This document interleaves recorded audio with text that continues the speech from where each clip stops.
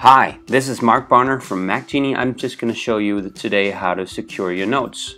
As you know, the Note app has been changed since the latest OS in El Capitan, and you can actually write your note as you usually do. And then click the lock, and you can lock this note, and I just choose a password, and I can give myself a note of the password.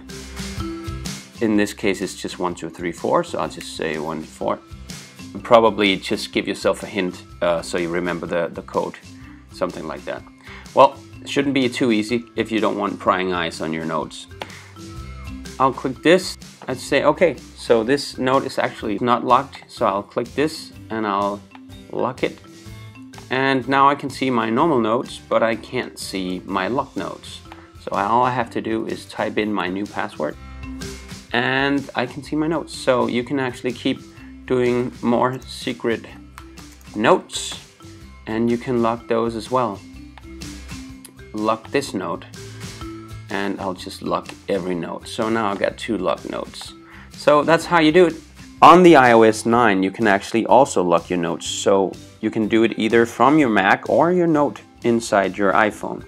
So inside here I want this to be a secret note, so what I'll click is the top arrow and the share button as well, and I'll click the lock note. So now I choose a passcode,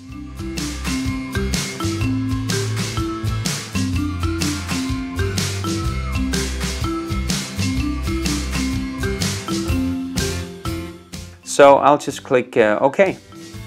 So now this note is locked, and it says I just have to click on the lock here, and then it's locked. So nobody can actually see my secret note.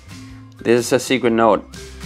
What they'll see is the headline of the note. So if you wrote something secret on your first line of the note, it will be able to see that. So second line here, second line note. So I'll lock this one and I'll go back, and you can see you can only see the first line of the note. So that'll identify what the name of the note is. And that's how you lock notes on your iPhone. My name is Mark Bonner from MacGeni.dk. It's a Danish company where we specialize in helping people with Mac and iPhones.